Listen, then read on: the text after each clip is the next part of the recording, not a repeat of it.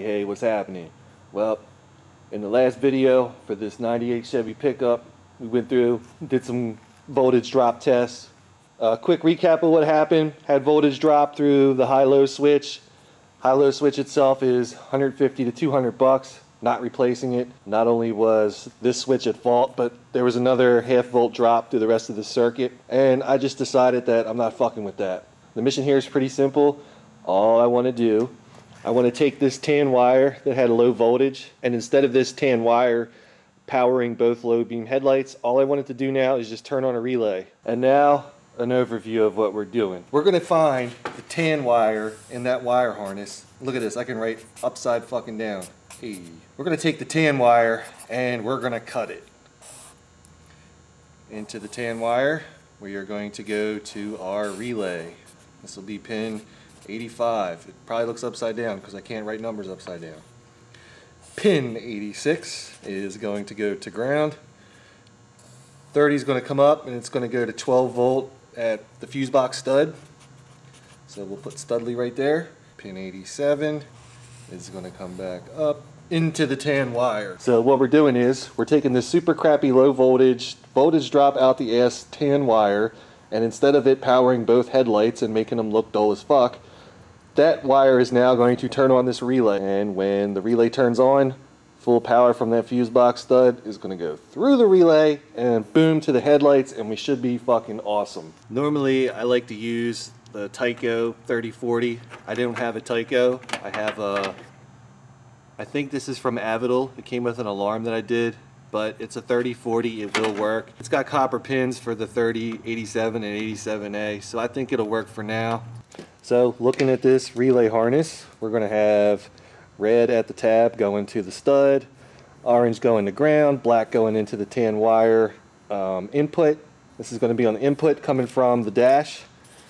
And then the harness goes this way up to the headlights. Black's going to tie into there. The other red wire from this relay is going to tie into the tan wire going to the headlights. Since 30 is going to be hooked up to the fuse box, I choose to put a fuse in line with it. I have another little crappy add-a-tappy fuse. I'm just going to connect these together. I'll leave a little bit of, I'm going to leave this a little long just like the last one, just in case I run into a problem. Oh, she's crimped on there.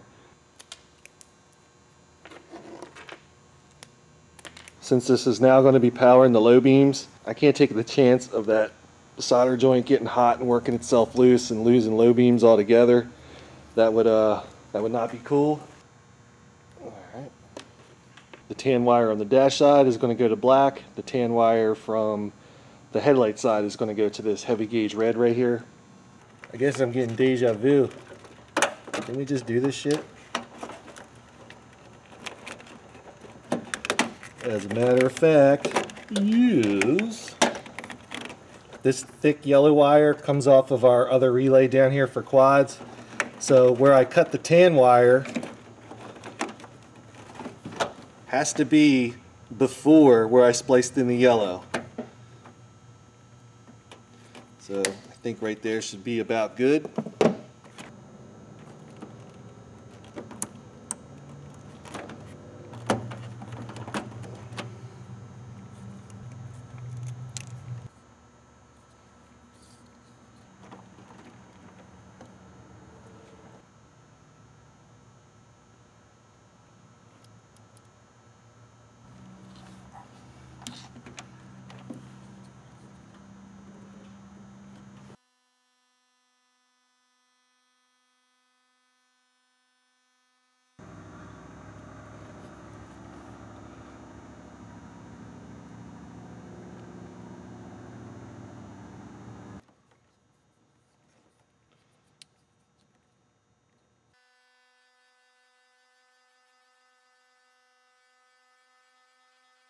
I'll give you guys a better camera angle here in a second. It just so happened that there was already kind of like a pre-drilled hole down here. I know I didn't drill it. I probably couldn't even fit a regular drill down in there. Maybe a right angle with some shorty bits, but it almost felt like the thing was already tapped for something. I don't know. It's weird. I know that camera angle's not the best, but this is what I was looking at. I'm going to use the same ground when I put in the quad relay. So there's nothing really to that. I'm just taking out this screw. Oh god damn it, Jesus H. Christ. So now it's going to go screw, and then both grounds for each of the relays, and then star washer.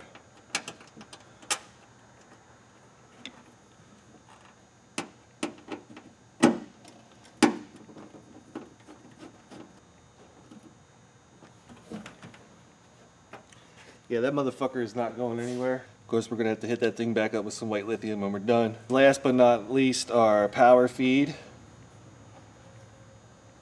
I don't have a fuse in it right now.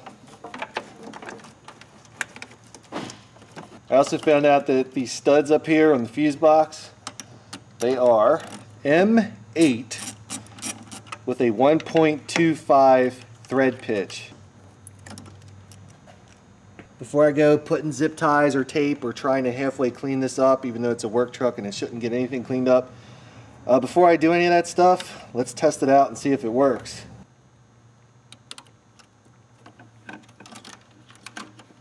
Oh my god, is that the fucking low beam?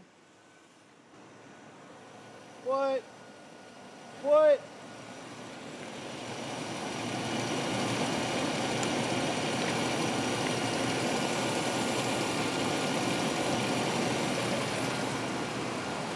Jesus H. Christmas.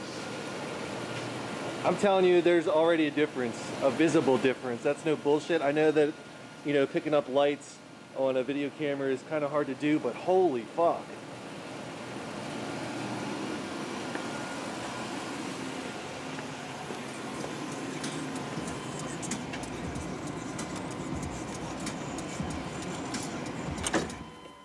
Wow. Hi, Mr. 15.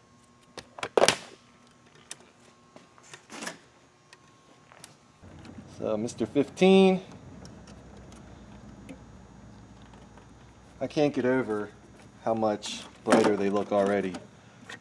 Wow. I think what I'm going to do is I'm going to put some spare fuses up in here, just in case. Yeah, I'm putting 20s in here, just in case I'm like riding home tonight and it turns out 15 might not have been good enough.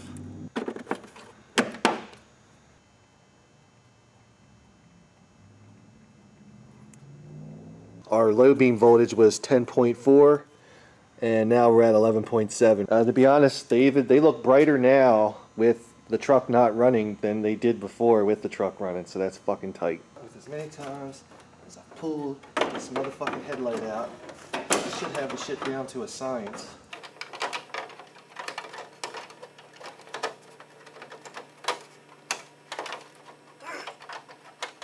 Goddamn piece of shit. Fuck this truck, man. I ain't never worked with anybody like that before. I can't fix it, too. It must be a piece of shit.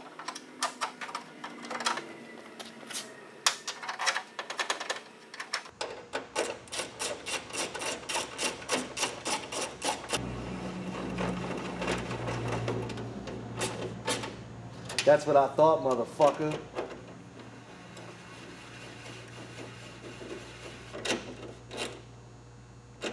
FYI, 5mm.